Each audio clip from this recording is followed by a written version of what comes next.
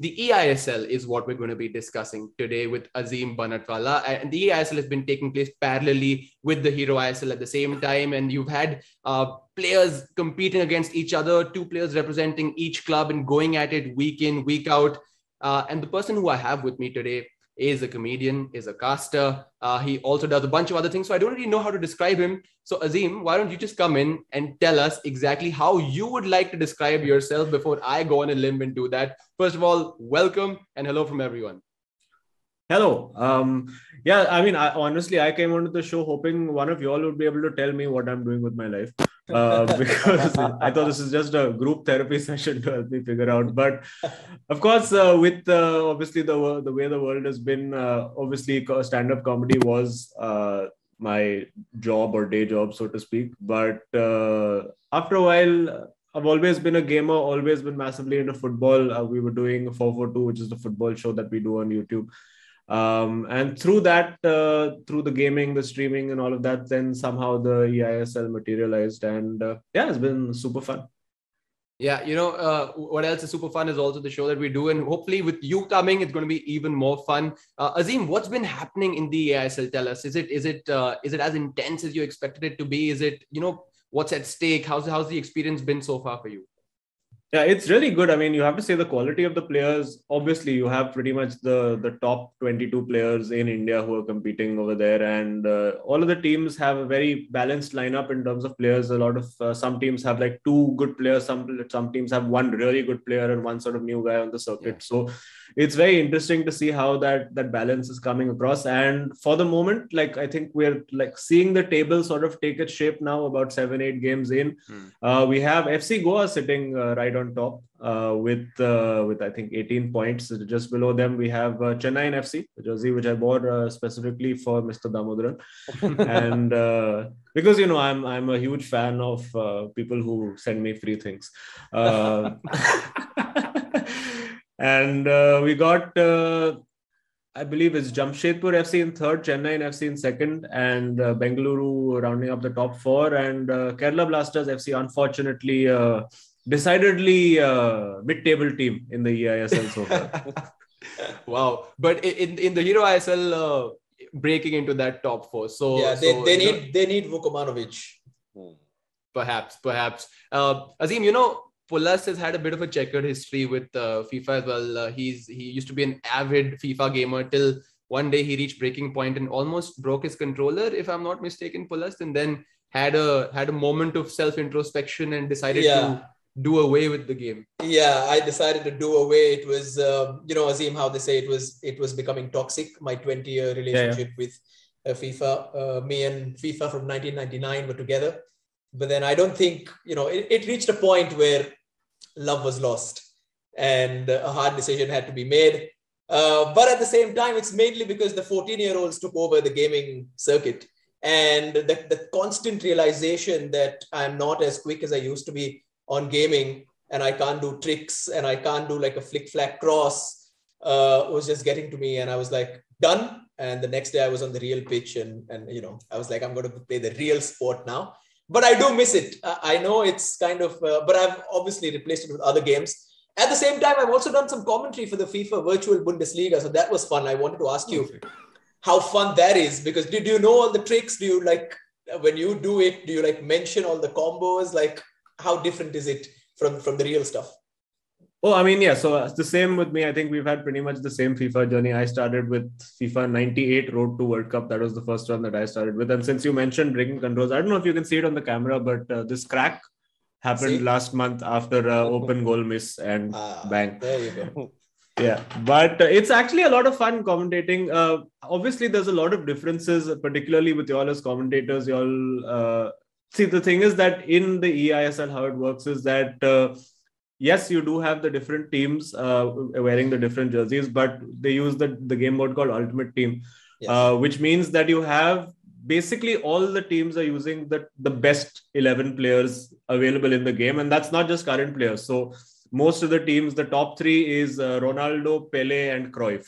Those are the guys who are playing for every team. And we hear a lot of Gullit as well. Yeah, Ruud Gullit is in there. You've got Van der Sar, who so the winner of the MVP award for the eISL gets a nice cash prize of 4 lakh rupees. But I think me and the casters have already sent that check to Edwin Van der Sar in Ajax, wherever he is, because he's been ruining the lives of all the strikers over there. Just saves absolutely everything. So it's been fun. And the one benefit I think that you all have as real world commentators, of course, is that there are real world things happening in people's lives on the pitch, and about the clubs and transfers and drama and all that kind of stuff. Whereas for us, it's the same players playing against each other almost for a lot of the time. So it's I do miss being able to go outside the game and just talk about what's happening outside the pitch. But it's always super fun. Azeem, did you notice how Pulas kind of there was a sleight of hand over there where he said, "Look, I'm more about the real game. I don't play anymore." Pulas took a lot of time to explain, but the bottom line was he was not good at it, so that's why he stopped playing. Yeah. I think so.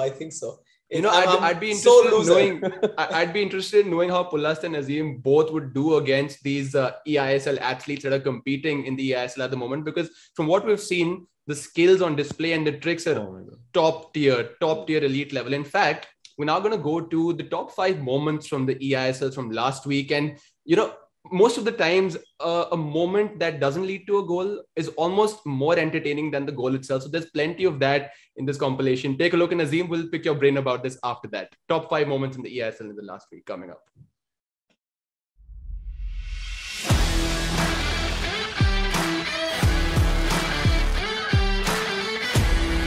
Getting from both these players, and a little bit of ball hogging going on. And again, he's going to try to build up the attack towards the final phases. It's going to be Messi with that left foot.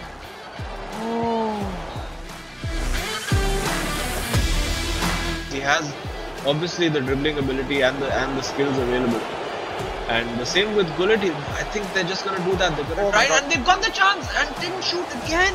No. Still not shooting. Oh my God! And it's off the post. And oh my goodness. For Ankit Gupta finding his way through, but well marshalled at the back. Lionel Messi playing at left back now. It's all happening. Will he just try to get that ball clear? He's given it straight back to them. And Eusebio with Matthias, and Eusebio gets the cross, and surely a goal this time. It's saved by Van der Sar. It's saved. Very innovative things with his corners. Going for the safe one this time. Oh no, he's shifted it out a little bit. Finesse shot into the corner, and again Van der Sar being put to the test. Yeah, once again though, the same corner routine. This time Gullit on the box. The deflection falls his way, but Marquinhos not able to find the kick in time. From the start, maybe not the ideal position that he would like. But don't forget that there's only 3 defenders, and he's got Pele in here. Surely he has to take it, and he gets it. Is that the winner? You can see the celebrations from Tuchel.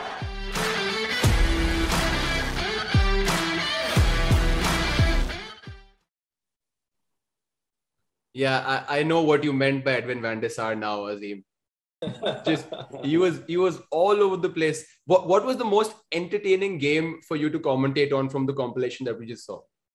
I think you just saw, I think the number one moment, probably, I think a little bit of the context is lacking over there, because we saw, I believe it was Dougal TV who was got his first win. A lot of players this time who had been struggling a little bit throughout got their first wins in the eISL this week. And we had a couple of 3-2 results this week, especially there was one with Mumbai City FC where they were 2-0 down at 75 minutes, came back to win it 3-2 literally in the last minute. So there's been a lot of excitement, a lot of interesting play styles now coming, a lot of set piece routines being used by people. Because also what happens in particular in FIFA, you're not just, so there is an element of playing football and there is an element of playing the game. As the tournament progresses, people figure out ways in which they can exploit certain features and certain things that the game does to their advantage. And then over time, then the people start to figure out how they can counter that. So there is obviously a huge football element, but there's also like a massive like gaming element. But actually, I did want to ask, since I have a great panel of commentators over here, I mean, this is my first commentary gig, so to speak. But what tips do you all have, for a budding commentator? Shaiju, why don't you take Shaiju that? Chetan, yes. I was coming to him. Try to express the emotions. It is something instead of doing running commentary, आप ये live game को छोड़ो. You take it as an emotional thing for you, especially when Kerala Blasters playing. Emotional investment. Well, right. No, Varun, how did you rate Azeem's commentary from what you saw? Shaiji sir, I saw a lot of emotion there. To be fair, I saw chaotic screams. I saw a lot of confusion because, of course, the commentary has to reflect what's happening on the screen as well. So there was a lot of that as well. Varun, what was your I was also analysis? really enjoying it and glad that he doesn't speak Bengali, so he's not going to be my competitor, in Bengali commentary. But Azeem, great stuff, and it's like really good, organic, and all that. But are you enjoying it? I think that's most important. Like enjoying the game, enjoying the shout outs, and adding a bit of comic, maybe, which is your strength. So I'll be honest. I've wanted to be a commentator pretty much since I was like in college, and so there is a video game that I've played a lot of called Football Manager. Some of you would be familiar with it. And since the 10 years that I've been doing it, I sit and play it alone, obviously away from my wife, who's usually in the other room. And when she goes to sleep and I'm sitting late at night and playing it, I actually used to commentate on my own games like a complete idiot. And I have no shame in admitting this, but once I did take from the League 2 of English football, Crew Alexandra, all the way to the Champions League final. Fantastic. And I wore a suit for that game. Fantastic. Have reached the pinnacle of Football Manager. Yeah. I play Football Manager, but then when eventually they show, how many hours you've spent on it, and it says something terrible, like you've spent 3 months on it or something in the past year, and you're like, oh my God. But yeah, Football Managers are fantastic. But it also teaches a lot of commentary stuff, like that pass was like a hot knife through butter. All of these are typical Football Manager commentary jargon, and you get to pick up a lot from there, of course. Oh, Pulas! Now we know another one of the sources where you get your commentary content.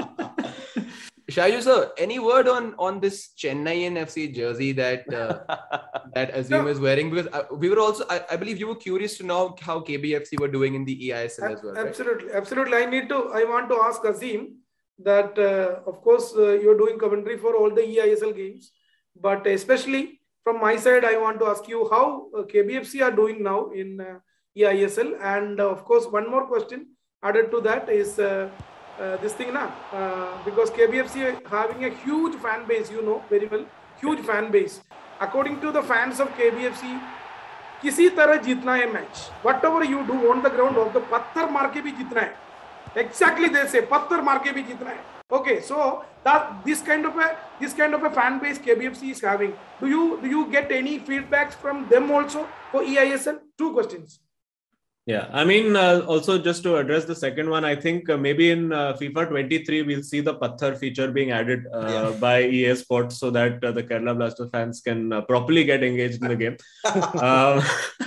But I think Kerala Blasters FC, they've been a little unfortunate in the tournament so far. They do have actually one of the best players in Lokmanya, who has represented India in various global FIFA tournaments. And his teammate Akshat also managed to get his first win last week. He's been, I think, one of the chief victims of Edwin van der Sar, let's say, where I think we will see a compilation at some point of just Akshat reacting and just looking at the screen like, how have I not scored? Like, you get these expected goal stats at the end of the game, and he's lost a game 2-0, but his expected goals is like 6.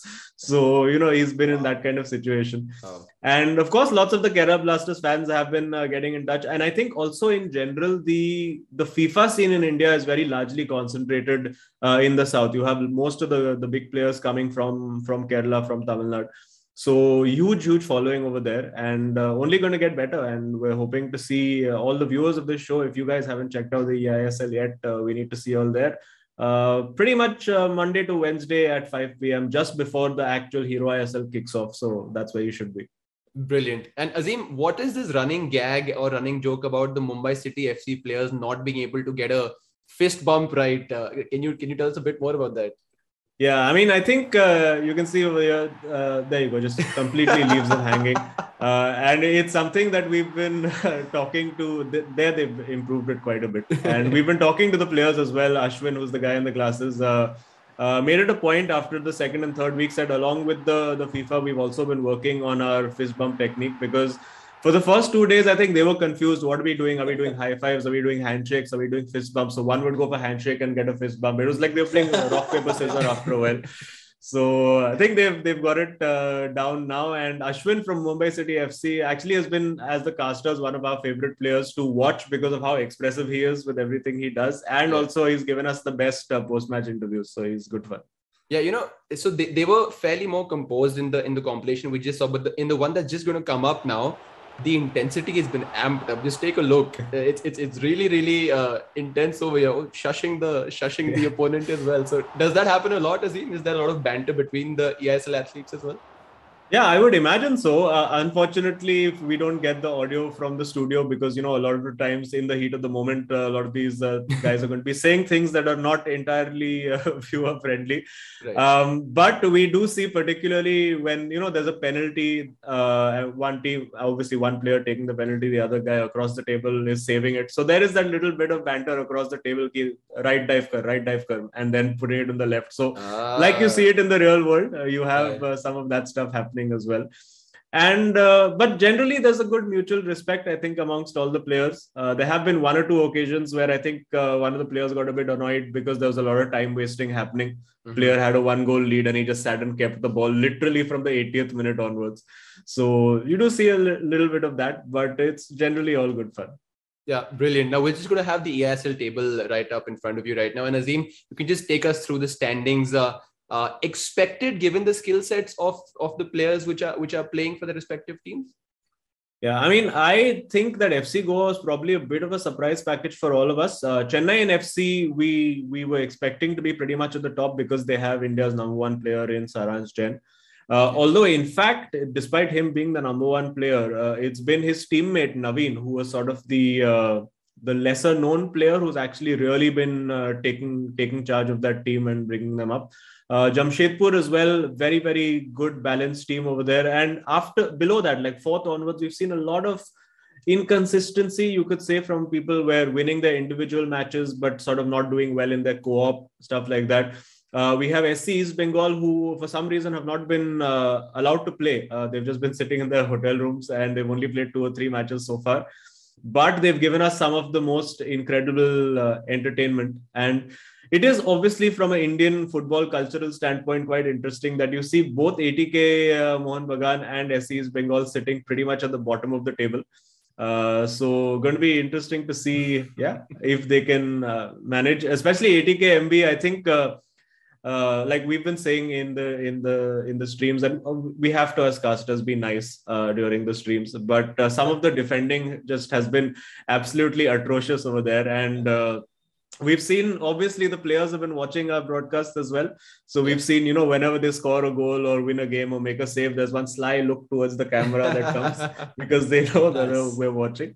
But yeah, I think it's a very nice environment that we have. There's good banter amongst the players and along with us as the casters as well, and with the fans as well. Lots of fans coming and watching on the live streams. There's several platforms on which people can watch it.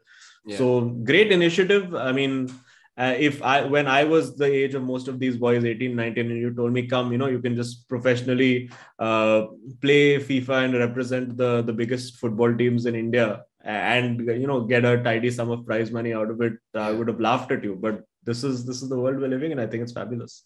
Would you have given up comedy for that career? I would give up comedy for anything that paid me money, man. After the last year and a half. But Azeem, at least for the KBFC fans, last match, when they played the last match, Adrian Luna had a nice way of celebration. Do you notice this? So it is. Please take a note of this. It will be useful. It will be very useful for you.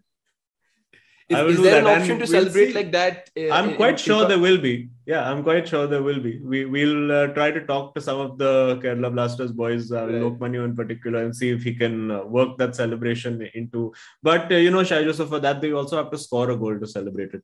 Oh no, he didn't. Oh no, he didn't.